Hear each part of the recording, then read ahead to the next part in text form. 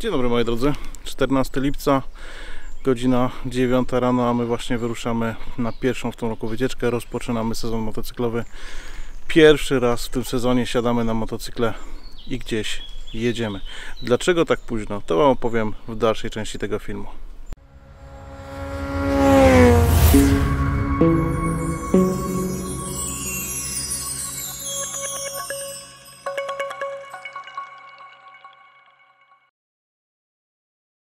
Konie, gdzie jedziemy?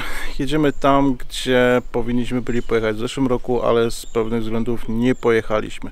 Jeżeli jesteście z nami na kanale od dłuższego czasu, doskonale wiecie, że po pierwsze, zeszły sezon mieliśmy strasznie pechowy, dużo się działo. Upadki, urazy, uszkodzone motocykle, brak dowodu na granicy i tak dalej. Dużo, bardzo dużo się działo. Po drugie, jeżeli jesteście z nami od dawna, to wiecie, że każdy sezon motocyklowy zaczynamy tą samą trasą, czyli jedziemy sobie przez Przełęcz Kocierską do Suchej Beskidzkiej. W zeszłym roku właśnie tej trasy nie zrobiliśmy i tak sobie wnioskuję, że może właśnie dlatego był taki straszny pech w zeszłym roku, dlatego nas ten pech prześladował, że nie dopełniliśmy tradycji i nie pojechaliśmy na tą naszą pierwszą wycieczkę do Suchej Beskidzkiej. W tym roku nie chcemy powtórzyć tego błędu, chcemy odczarować naszego pecha, dlatego właśnie ruszamy. Pogoda nie zachęca.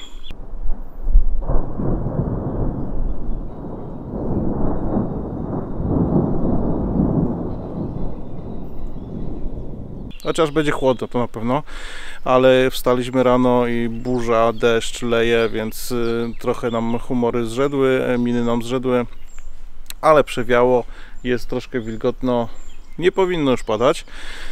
Trzeba szukać pozytywów. Jak mówi Tomek Kulik, przynajmniej nie będzie się kurzyło, więc wykorzystamy to, że jest troszkę chłodniej po tych upałach, które nam doskwierały ostatnio.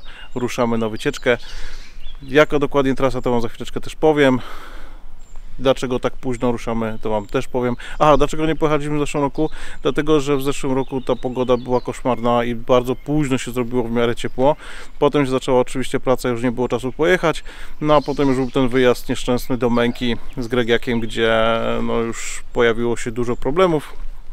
No i tak to wygląda. Odpuściliśmy w zeszłym roku tą trasę. W tym roku jedziemy.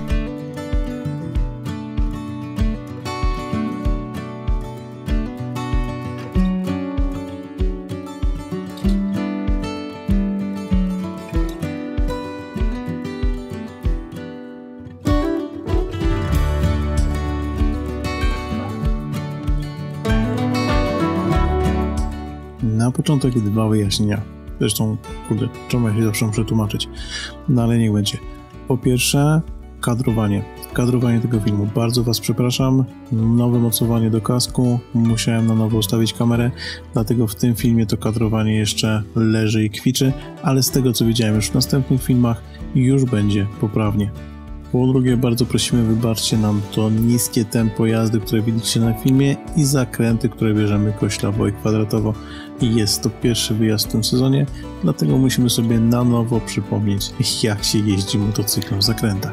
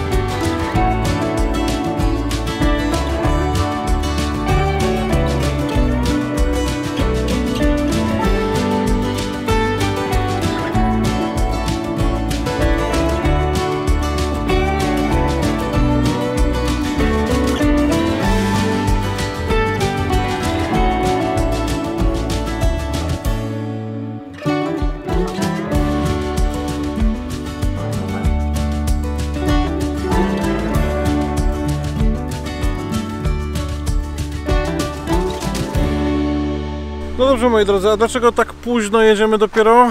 Dlatego, że... Dlaczego tak późno w roku? Dlaczego nie zaczęliśmy tego sezonu wcześniej?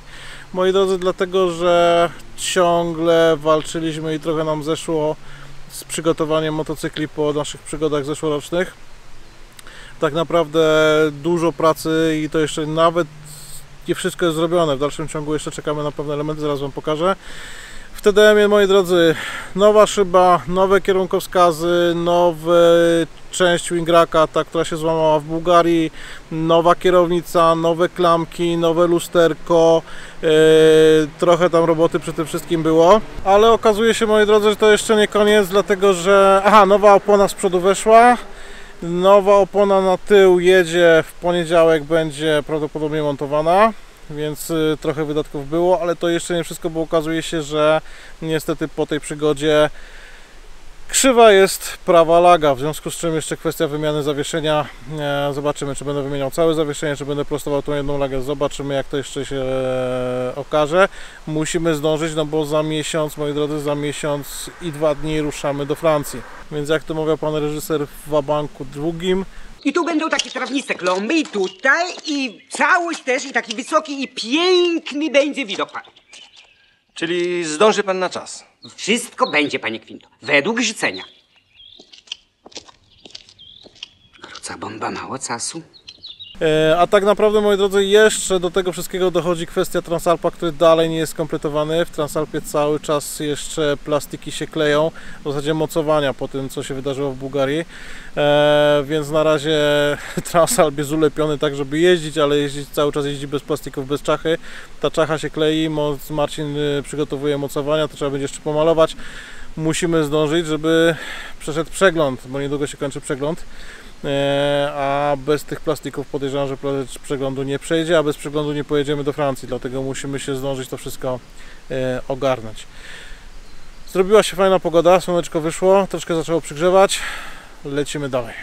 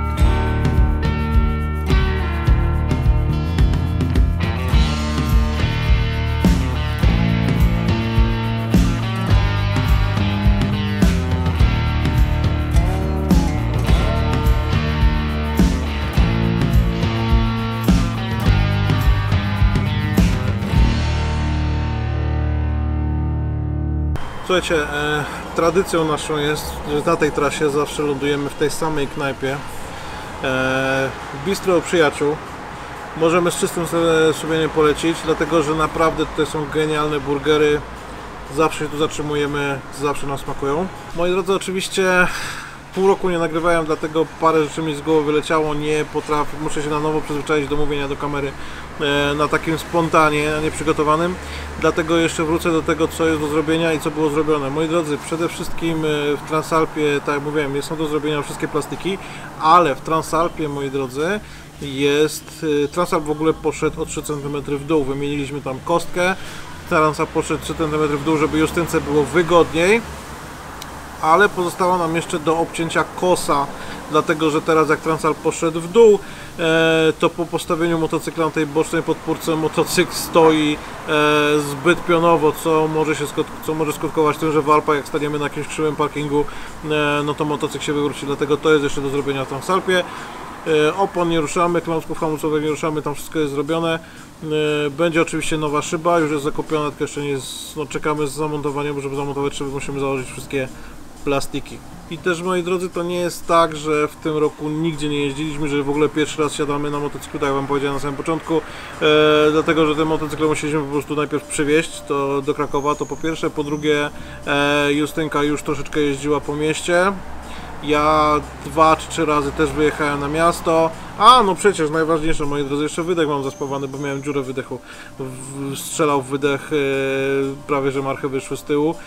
No i strzelało tak, jakby ktoś z kałasznikowa strzelał podczas redukowania biegów, hamowania silnikiem. Dlatego wydech jest zrobiony. Także jak widzicie, dużo pracy było przez ten czas i to wszystko nam schodziło, biorąc pod uwagę, że mamy masę klientów i nie było kiedy tego robić.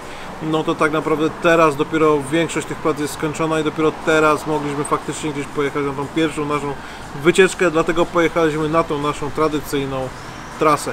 Słuchajcie, czekamy na burgery, za chwileczkę jedziemy jeszcze zrobić pod zamkiem tradycyjną coroczną fotę, no i wracamy powoli do Krakowa i to będzie na tyle, jeżeli chodzi o dzisiejszy wyjazd. Mam nadzieję, że przed wyjazdem do Francji uda nam się przynajmniej raz jeszcze gdzieś pojechać, no ale zobaczymy jak to czasowo i pogodowo nam wyjdzie.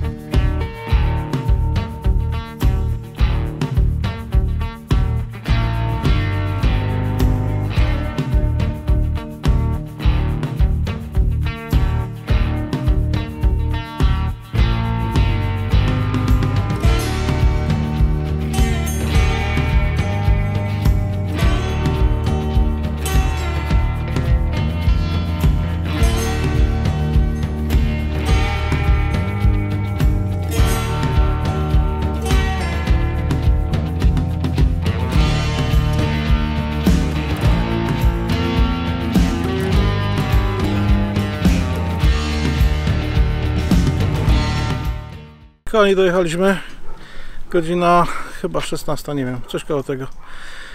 Mam dość odzwyczajony od jazdy, ale szczęśliwy, nie wiem, Justynka. Justynka, jesteś szczęśliwa?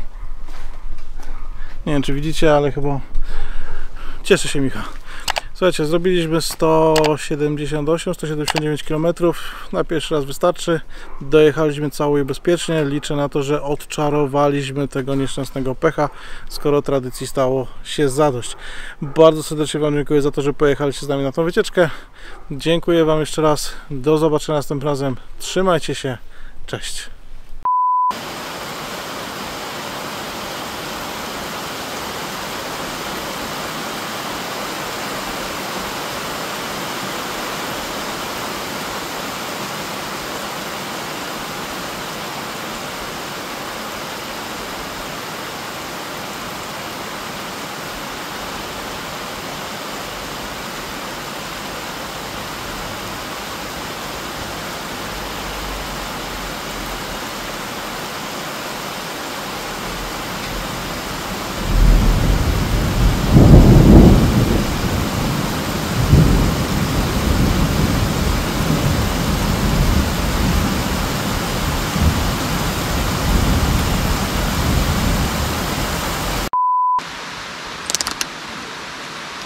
No.